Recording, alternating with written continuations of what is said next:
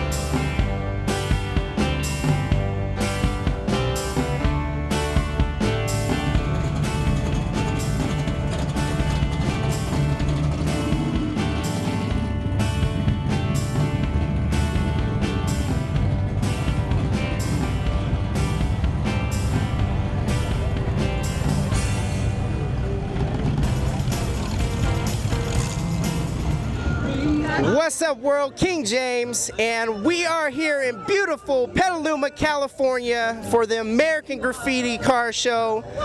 I am standing here with scholarship winners Maria Pierre. Hi. We have Lily. Lily Flores. And we have Brianna. Yeah, hey.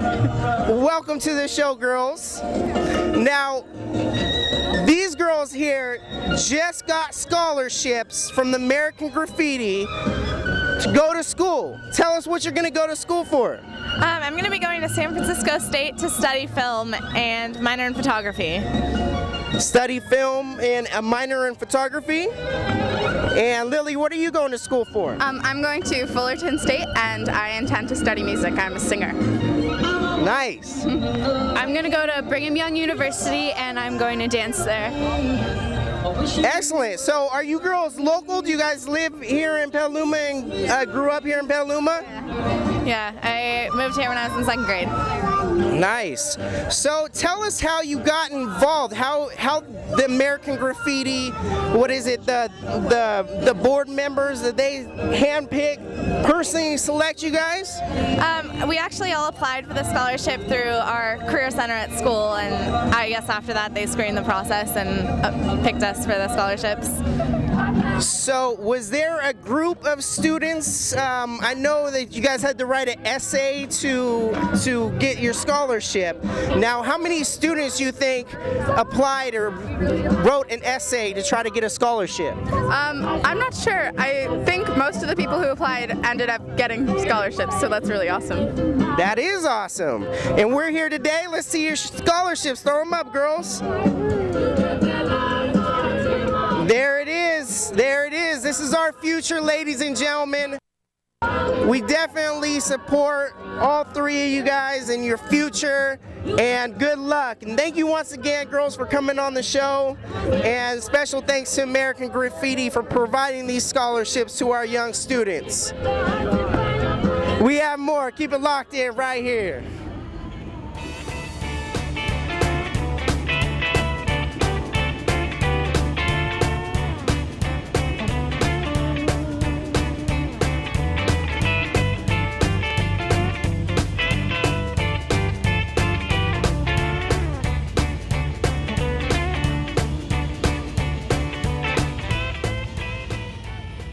Waving, enjoying the cruise.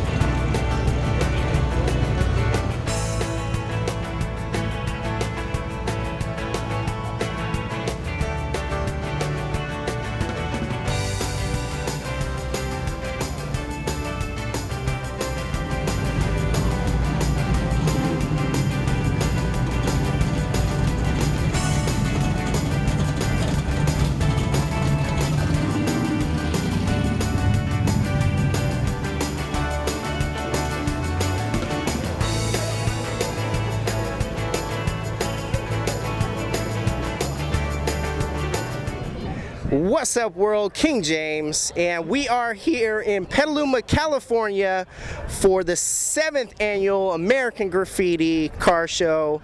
I am standing here with special guest today, Clay. Clay, welcome to the show. Thank you. Absolutely.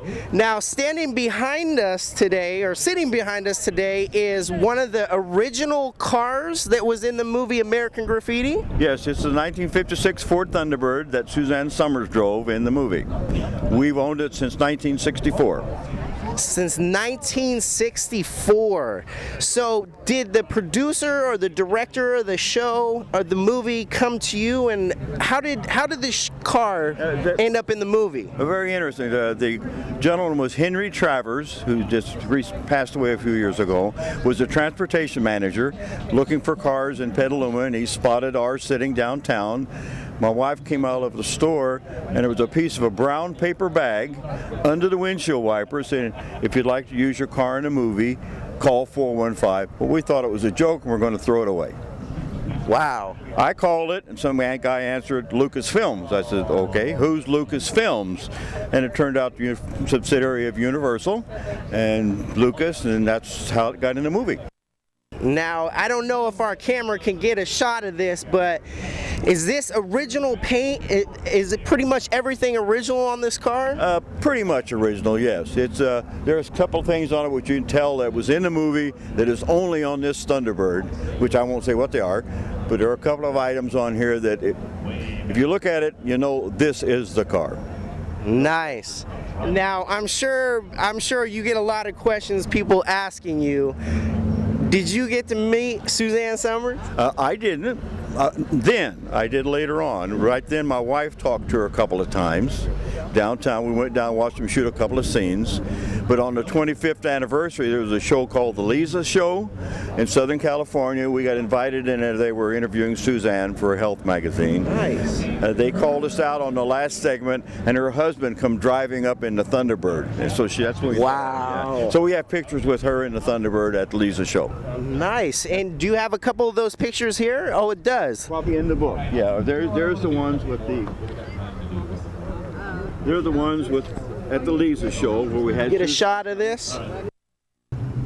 Wow. Well, Clay, we definitely do appreciate your time here today. No problem. And for our viewers that are sitting back at home, might not be familiar with American Graffiti, could you tell them a little bit about the history and behind it, besides the fact that it was a movie, the reason why all these people are out here today is their appreciation for cars? Well, I guess the movie itself was just Lucas's idea. And he was always in the car business. Henry Travers built the yellow coupe and the black Chevy for him. They found our car and used it. And the first year, per dollar spent, it grossed more money than any other movie. People just loved it, and they still do today. There you have it, UTV viewers. Clay, thank you once again for your time. And keep it locked in. We have more.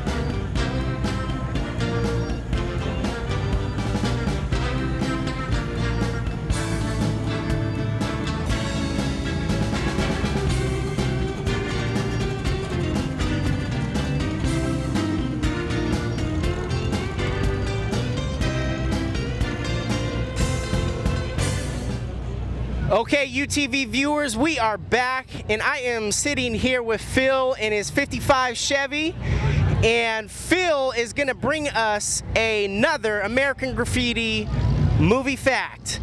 Phil, tell our viewers your story.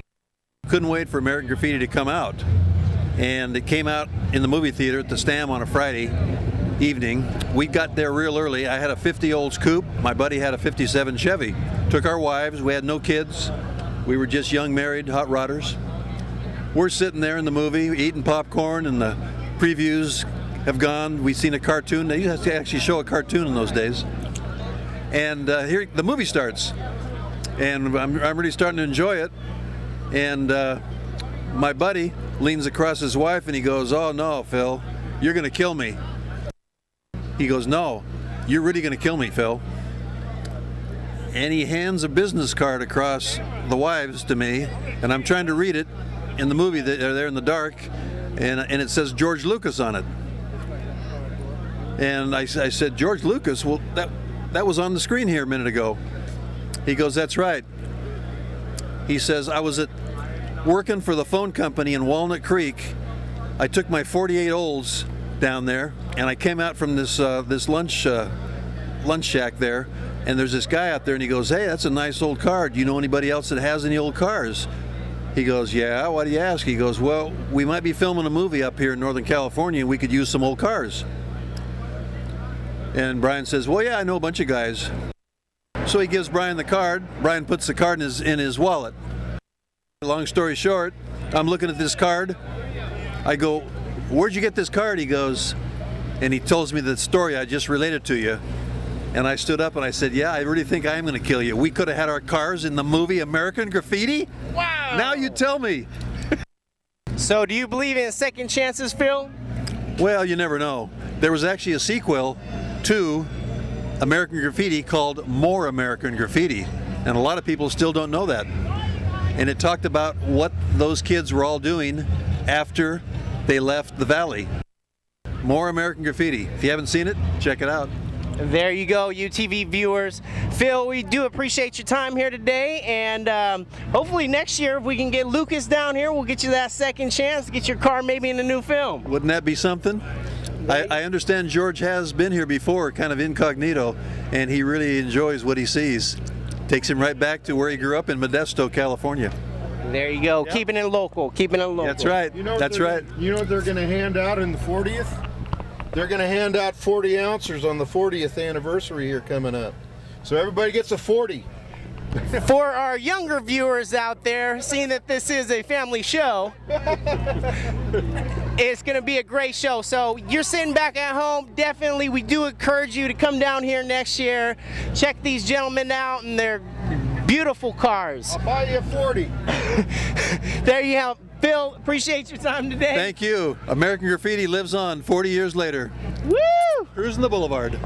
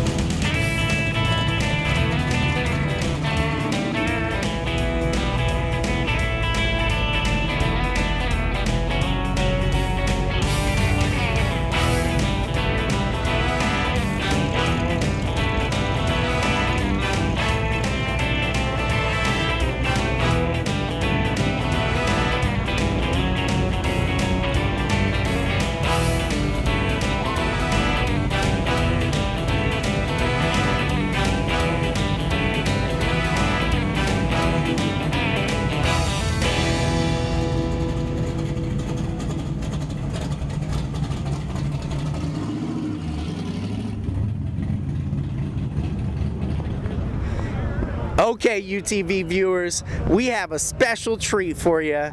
Right behind me is the actual car used by Richard Dreyfuss in the movie American Graffiti. This is the vehicle that he rolled up to the radio station to see Wolfman Jack He wanted to give that special note to him so he can relay it over the air to the love of his life. Or he thought it was the love of his life. This is a 1967 Centron, very rare. Now what I like to do is take you and show you inside the vehicle. It's gonna blow your mind. Check it out.